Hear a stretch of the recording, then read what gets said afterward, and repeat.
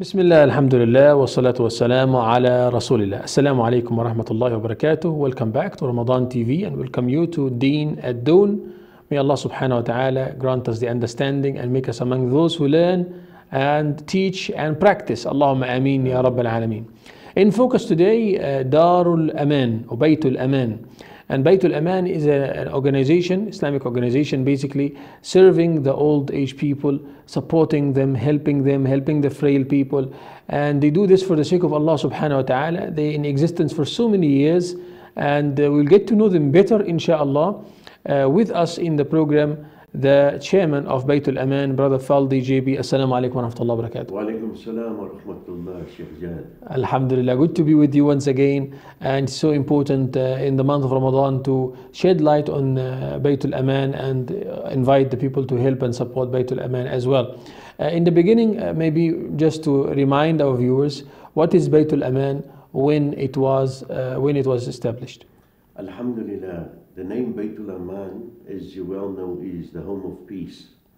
So the organization was started in 1965 by a group of people in the Wynberg area who saw the need to establish an institution which was called the Bureau for Muslim Family Care. They established this under adverse conditions because there were many Muslims in non-Muslim institutions. So Alhamdulillah, they managed to build Beitul Aman, the structure, and the first resident entered Beitul Aman in 1978. That's a long time ago. Which is 44 years ago. MashaAllah. Which they took out from a non-Muslim institution. And since that time, up till today, we have served over 1,000 of our aged in that institution, alhamdulillah.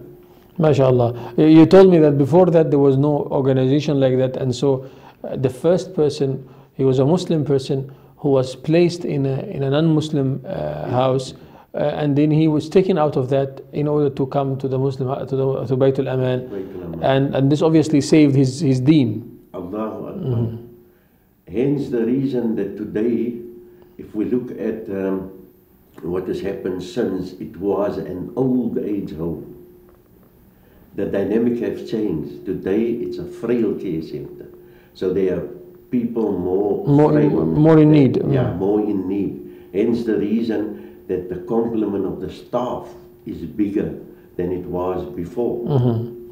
And these are obviously challenges. Yes, of course. But alhamdulillah, we're managing through them. With the grace of Allah. MashaAllah. I went and I saw the place. I was so happy to see the place. That's my witness. MashaAllah, you see there, it is basically, the service is like 5-star. And there are so many staff, very kindly staff who support the people and help them and support them. There are doctors, there's people who support in education, etc. And maybe you can shed light on that as well, about the number of the staff and how and the service that's giving to the people at Beitul Aman. Yes, so we have capacity for 70 people. Of course, with the COVID, the numbers was down drastically. We were, and during COVID period, is one of our difficult periods that we have experienced because we were down to 33. We couldn't take in new residents because of the COVID. Because of COVID, yeah. That has impacted financially on the institution because the staff complement of 52 people that works there, that remain. So, you know, it impacted on the financial situation of the institution. Alhamdulillah, it's picked up very nicely now again. We could take in more people. Seeing that the COVID, I hope it is totally gone now. Inshallah, inshallah. And may Allah make it easy. Ameen, ya. We have managed to be very strict, in fact, during COVID period. The first wave, it was, in fact, we managed it well. But Allah knows best. In the second wave, we had quite a few losses inside. So there again, we had to give off rooms to make it into isolation rooms. So we couldn't take in more residents, you see, so that we could contain some of the residents that had COVID. But alhamdulillah, today we managed through last year's pledge line to at least see the home through this year. Alhamdulillah. Alhamdulillah, alhamdulillah. I'm sure, inshallah, the situation this year will be better. And speaking about the pledge line, when are you intending, inshallah, to have this pledge? And for what exactly it will be? Inshallah, this Friday evening, the 22nd, Inshallah. at 9:30, we will be on Hilaal TV, inshallah. We urge the community, Ramadan TV. Ramadan TV, Yes. to support us, which they've done in the past, and we know, because our needs are always there. There are so many needs that we have. For instance, we still have the shortfall on the residents. Hence the reason that we're saying to the community that they could support a resident. They can adopt a resident. And that is only the shortfall of 2,500 per month. Per month. So Yeah. we're talking about 30,000 No, per year. per annum, yeah. Mhm. Yeah, we're talking about 30 odd thousand per annum. However, there are other needs in the institution. For instance, after 44 years, we couldn't do much maintenance to the institution. So that there's that project, because we need to keep the place in good shape. We had to comply with the health and safety Yes. issues also, and that took a lot of money. So alhamdulillah, we are compliant, but of course the building is deteriorating after 44 years, so we must keep our hand on there. There's of course the new expansion plans that we do have, because there's a great need. We have an aging community as it is, and we've got to look at this for what we're going to do in the next 3 to 5 years. I believe there was some kind of land that you would like to Yes, we purchase have, as well. we've actually changed course because of the needs. We found out the land that we had next door, acquired next to the institution, it's not big enough for what we need to do, because we need to make the institution self-sustainable. In order to do this, we have got to put up independent living and assisted living units to assist the institution, and of course to increase the capacity of the frail care. Yes. So we've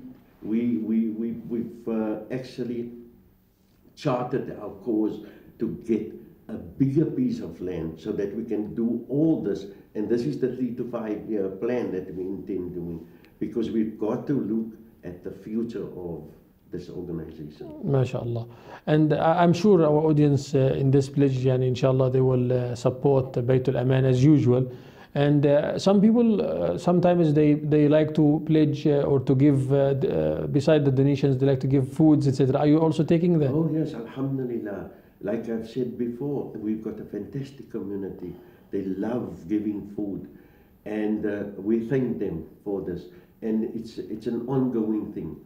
You know, with COVID, a lot of things have stopped at the institution.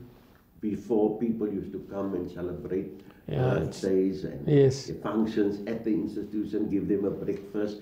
Then it again relieves Beit Aman from giving the breakfast. They would come, or the supper, and they would have eaten treats and 10 things like that. That has come to an end. So inshallah, we hope in the future that people will be able to move more freely.